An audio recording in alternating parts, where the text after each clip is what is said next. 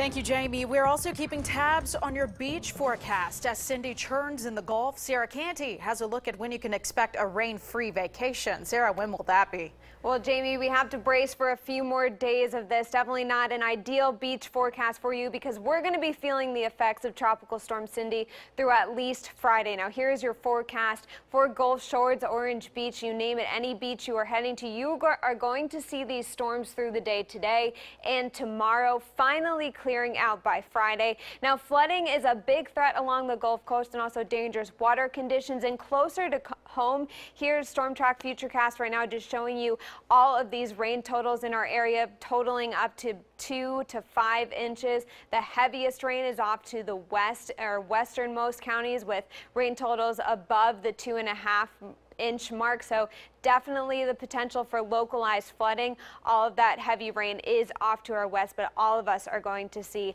a soaking next couple of days. Jamie.